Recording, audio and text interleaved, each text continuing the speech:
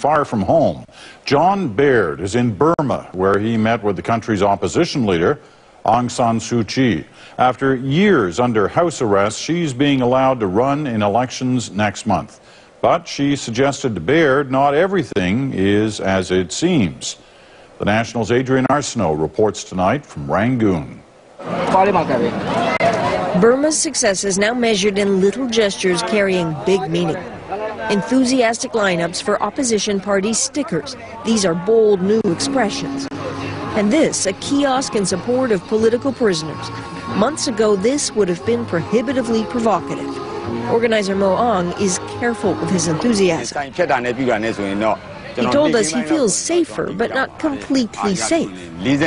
Hesitation isn't his alone.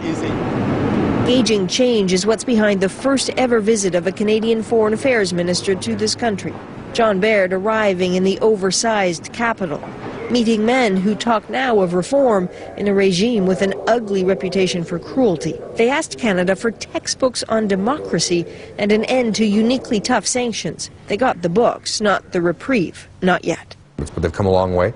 We want to acknowledge that. At the same time, we want to encourage them to go farther. But the key element to this visit is a trip right here to the lake house of Aung San Suu Kyi. This is where she was held captive for the better part of the last 20 years, isolated from the rest of the world. But now it has become a place of political pilgrimage. She is free, and she is running for office in a land on the edge of a new start. We're very privileged to meet you. Consider this. After a brief meeting, on behalf of my fellow Canadians, I'm very pleased to present this to you. A presentation of official Canadian citizenship. Aung San Suu Kyi is the only woman in the world bestowed this honor.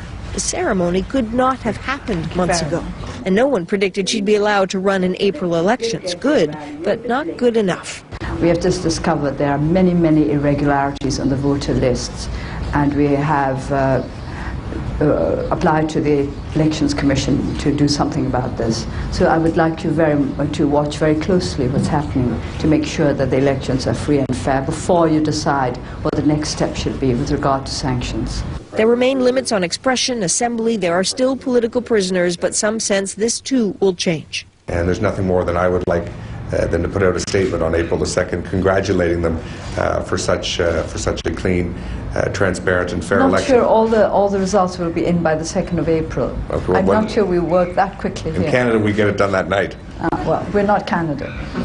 Not Canada yet, nowhere near the Burma of Aung San Suu Kyi's dreams.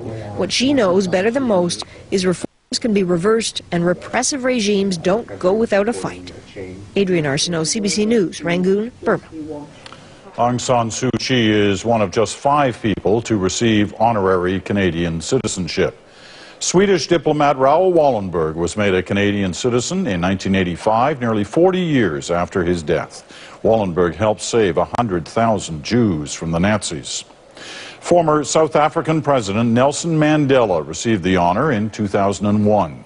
He was followed by the Dalai Lama in 2006, and the Aga Khan became an honorary Canadian in 2009. He's the spiritual leader of 15 million Ismaili Muslims and is renowned for his humanitarian work.